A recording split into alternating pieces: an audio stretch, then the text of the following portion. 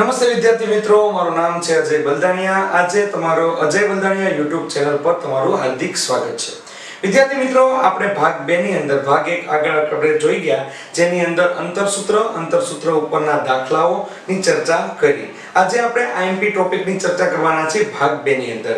તો કે વિદ્યાર્થી મિત્રો, સ્વાધ્યાય 7.1 નો 7મા નંબરનો દાખલો, 8મા નંબરનો દાખલો, 9મા નંબરનો દાખલો અને 10મા નંબરનો દાખલો. આજે ચારેય દાખલા આપેલા છે. મોસ્ટ IMP છે. એક્ઝામ બોર્ડની એક્ઝામ હોય અથવા તો તમારી અધર કોઈ પણ ચેપ્ટર વાઇઝની એક્ઝામ જ્યારે હોય તો ત્યારે આ ચેપ્ટરની એક્ઝામ જ્યારે હોય ત્યારે આ દાખલા અચૂકે જોઈને તમારે જવાબ. વિદ્યાર્થી મિત્રો, 7મા દાખલાની આપણે ચર્ચા કરીએ તો કે જે 2 -5 અને -2 9 થી સમાન અંતરે હોય તેવું x અક્ષ પરનું બિંદુ શોધો. વિદ્યાર્થી મિત્રો, તમે અમારો જે અગાઉનો ભાગ છે એ તમે નથી જોયો તો એ ચોક્કસથી જોઈ લેજો, કેમ કે તો તમને ખ્યાલ આવશે કે x અક્ષ પરનું બિંદુ હોય તો એ બિંદુને ધારણા કઈ રીતે કરવી. તો વિદ્યાર્થી મિત્રો, અહીંયા તમને x અક્ષ પરનું બિંદુ આપેલું છે. તો આપણે હવે દાખલાની શરૂઆત કરીએ જવાબ લખવાની. તો કે વિદ્યાર્થી મિત્રો, આપણે ધારવું પડશે કે ધારો કે x અક્ષ પરનું બિંદુ આપણે લઈ લઈએ p. રેડી? તો હાલો સ્ટાર્ટ કરીએ. ધારો કે x અક્ષ પરનું બિંદુ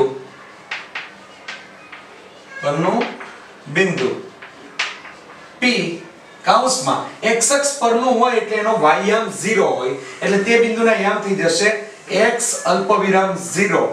એટલે કે ધારો કે x અક્ષ પરનું બિંદુ p x અલ્પવિરામ 0 એ કૌંસમાં 2 -5 અને b કૌંસમાં -2 9 થી સમાન અંતરે છે. આવું રકમ કહેવા માંગે છે. એટલે હવે તમારે દાખલો ફેરફાર કરવામાં આવે, દાખલાની અંદર રકમ ચેન્જ થાય તો કઈ જગ્યાએ મિત્રો ચેન્જ થાય? અહીંયા x ના સ્થાને હું કરી નાખે y. તો y અક્ષ પરનું બિંદુ હોય તો આપણે લખવાનું ધારો કે y અક્ષ પરનું બિંદુ p 0y થઈ જશે. x અક્ષ પર હોય તો x0, y અક્ષ ઉપર હોય તો 0y. આ રીતે બિંદુ તમારે લેવાના. તો આ લીટી લખી છે, આથી આપણે આવું લખી શકીએ કે PA બરાબર PB. PA બરાબર શું લખી શકીએ? PB. અમે તમને અગાઉના વિડિયોમાં અહીંયા વર્ગમૂળની અંદર એક વાળું સૂત્ર હતું ને અથવા કરીને બીજું સૂત્ર પણ લખેલું હતું. તો બંને બાજુ આપણે વર્ગ કરીશું. તો હવે વર્ગ કરીશું, આથી માટેની નિશાની PA નો સ્ક્વેર બરાબર PB નો સ્ક્વેર. રેડી? હવે આપણે સૂત્રની અંદર કિંમત મૂકવાની છે. તો વિદ્યાર્થી મિત્રો, આપણે સ્ટાર્ટ કરીએ. કૌંસની અંદર PA એટલે x1 - x2 તો x - 2 હોલ સ્ક્વેર પ્લસ કૌંસમાં 0 - -5 તો 0 સૂત્રનું માઈનસ કૌંસમાં આ પદનું માઈનસ છે એટલે -5 હોલ સ્ક્વેર બરાબર. હવે PB નો સ્ક્વેર એટલે p અને b બિંદુ x માઈનસ કૌંસમાં -2 નો હોલ સ્ક્વેર તો x માઈનસ કૌંસમાં -2 નો હોલ સ્ક્વેર પ્લસ કૌંસ હવે 0 - 9 નો હોલ સ્ક્વેર. વિદ્યાર્થી મિત્રો, અહીં અંતરસૂત્ર લાગેલું છે x1 - x2 નો whole square plus y1 - y2 નો હોલ સ્ક્વેર. અને મેં તમને પહેલા પણ કીધું હતું કે જ્યારે માઈનસ વાળું પદ હોય અથવા 2 કે 2 કરતા વધારે પદો હોય ત્યારે એને ફરજિયાત કૌંસની અંદર લેવા, જેથી આપણે -5 ને અને -2 ને કૌંસની અંદર લીધેલા છે. વિદ્યાર્થી મિત્રો, હવે અહીંયા તમે લોકો વિસ્તરણ માટેનું સૂત્ર ભણી ગયા છો. વિસ્તરણ માટે સૂત્ર a ± b no whole square. તો આના માટેનું પદ આવે a no square ± 2ab b no square. આ પ્રમાણેનું પદ આવશે. રેડી? તો હવે આને આપણે એ રીતે વિસ્તરણ કરીએ તો કે x નો સ્ક્વેર વચ્ચે માઈનસ છે તો માઈનસ.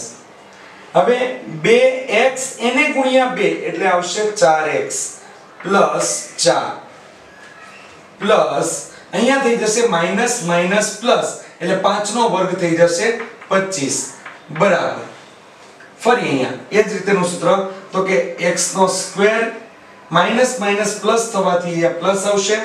2 ગુણ્યા x એટલે 2x, એને ગુણ્યા 2 અહીંયા 2 ગુણ્યા x એટલે 2x અને એને ગુણ્યા 2 એટલે 4x પ્લસ 2 નો વર્ગ એટલે કેટલો આવશે 4 પ્લસ -9 નો વર્ગ તો કે કેટલો આવશે 81 રેડી? તો ત્યારબાદ વિદ્યાર્થી મિત્રો x² ઉડાડી દેવાનો અને એ જ પ્રમાણે 4 પણ અહીંયા ઉડી જશે. આ તમારે યાદ રાખવાનું છે કે બરાબરની બંને બાજુએ સમાન મૂલ્ય અને સમાન નિશાની હોય તો બંને બાજુથી પદ ઉડી જાય. રેડી? તો આ રીતે પદ ઉડી જાય અને -4x છે અહીંયા અને +4x છે આ બાજુ આવશે તો -4x અને આ પ્લસ એ આ બાજુ આવે તો -4x બરાબર 81 - 25. હવે 81 માંથી આપણે 25 ને બાદ કરશું તો 11 માંથી 5 જાય એટલે કેટલા આવશે 6 અને 7 માંથી 2 જાય એટલે કેટલા આવશે 5 56. મોટા પદની નિશાની એટલે કેવું થઈ ગયું પ્લસ અને અહીંયા બંને પદ ભેગા થાય સમાન નિશાની એટલે સરવાળો 4x ને 4x એટલે થઈ ગયું 8x. એની મોટા પદની નિશાની એટલે માઈનસ. હવે વિદ્યાર્થી મિત્રો x ને આપણે કરતા બનાવીએ તો 56/-8. રેડી? તો 8 * 7 = 56 તો x બરાબર થઈ ગયા -7. આ રીતે આપણને જવાબ મળે છે. હવે આપણે આ જવાબને લખવો પડશે કે આ જે લીટી આપણે લખેલી છે એ જ લીટી ધારો કે ને કાઢી અને બેઠી લીટી લખશો તો પણ ચાલશે. x ના સ્થાને આપણે કિંમત મૂકી દેશું તો આની લીટી થશે x અક્ષ પરનું બિંદુ P કૌંસમાં x ના સ્થાન ઉપર -7 અલ્પવિરામ 0 a 2 -5 અને b -2 9 થી સમાન અંતરે છે. આ રીતે વિદ્યાર્થી મિત્રો ખાસ યાદ રાખવા દાખલો છે અને મોસ્ટ ટાઈમપી દાખલો છે. બે જગ્યાએ ચેન્જ થાય સોરી એક જગ્યાએ ચેન્જ થશે. અહીંયા જો તમને y અક્ષ આપેલું હોય તો અહીંયા બિંદુ ધારવામાં ધ્યાન રાખવાનું 0 અને y આવશે. x અક્ષ હોય તો x અને 0 આવશે. વિદ્યાર્થી મિત્રો ત્યારબાદ આપણે જોઈએ છે 8મા નંબરનો દાખલો જેની અંદર તમને બતાવેલું છે કે બિંદુઓ P કૌંસની અંદર 2 - 3 અને Q કૌંસની અંદર 10y વચ્ચેનું અંતર 10 એકમ હોય તો y ની કિંમત શોધો. વિદ્યાર્થી મિત્રો અહીંયા P અને Q આ આપણને જે બિંદુના નામ છે એ આપેલા છે એટલે આપણે ધારવા પડશે નહીં. ડાયરેક્ટ દાખલાની શરૂઆત કરીએ જવાબ તરીકે તો કે PQ બરાબર તમને આપેલું છે 10 એકમ. આ રીતે આપેલું છે 10 એકમ. તો PQ બરાબર 10 એકમ આપેલો છે. બંને બાજુ વર્ગ લેતા તો કે PQ નો સ્ક્વેર બરાબર 10 નો વર્ગ થઈ જશે 100. હવે આપણે એની અંદર કિંમત મૂકીએ તો વિદ્યાર્થી મિત્રો કિંમત મૂકતી વખતે આપણે ખાસ કરીને ધ્યાન આપશું સ્ક્વેર પ્લસ કૌંસનો સ્ક્વેર બરાબર 100. હવે હું Q બિંદુને પહેલા રાખીશ જેથી મને વધારે સરળતા રહેશે કારણ કે y આપેલું છે ને એટલે અંતર સૂત્રની અંદર તમે PQ પણ લઈ શકો QP પણ લઈ શકો. તો વિદ્યાર્થી મિત્રો 10 - 2 તે જ રીતે y માઈનસ કૌંસમાં -3. તો હવે આપણે પદને ગોઠવીએ તો કે 10 માંથી 2 જશે એટલે 8 નો વર્ગ પ્લસ અહીંયા થઈ ગયું y + 3 નો હોલ સ્ક્વેર = 100. આના માટે આપણે લગાડશું વિસ્તરણ સૂત્ર એટલે કે a + b no whole square તો a no square + 2ab + b no square.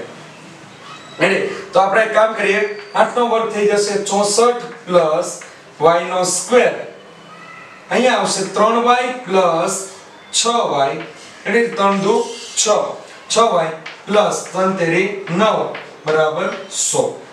પદને હવે સ્ક્વેર વાળું પદ એક ઘાત વાળું પદ અને અચળ પદ એવી રીતે ગોઠવીએ તો y નો સ્ક્વેર + 6y અહીંયા આવશે 64 + 9 રેડી? તો 64 + 9 એટલે થઈ જશે 73 -100 બરાબર 0. પદની ગોઠવણી કરીએ તો કે y નો સ્ક્વેર + 6y માઈનસ અહીંયા પદ ગોઠવતા -27 બરાબર 0. ભાગલા પાડીએ આપણે તો કે a અને c નો ગુણાકાર તો કે સહગુણકોમાં a અને c નો ગુણાકાર 1 * -27 બરાબર -27. એટલે 9 તેરી 27 તો માઈનસ જવાબ લાવવાનો 27.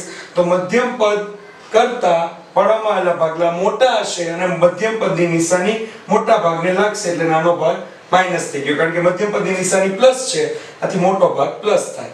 હવે 9 માંથી 3 જાય એટલે કેટલા મળી ગયા 6.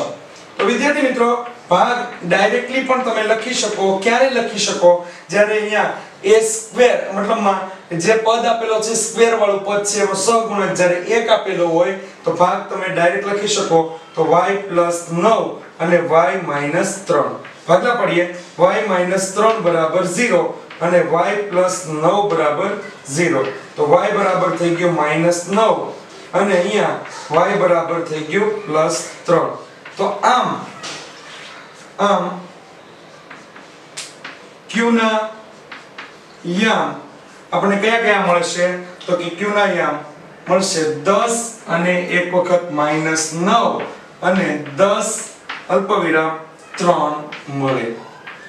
વિદ્યાર્થી મિત્રો, તમને આ વિડિયો અમારો પસંદ આવ્યો હોય તો ચોક્કસથી લાઈક કરો, શેર કરો અને કમેન્ટ કરીને અમને જણાવો કે જેથી અમે નવા ચેપ્ટરના મતલબમાં અલગ પ્રકારના સરળતાથી યાદ રાખી શકાય એ રીતેની થિયરી, હેતુલક્ષી પ્રશ્નો તૈયાર કરીને તમારા સુધી પહોંચાડી શકીએ. Thank you so much.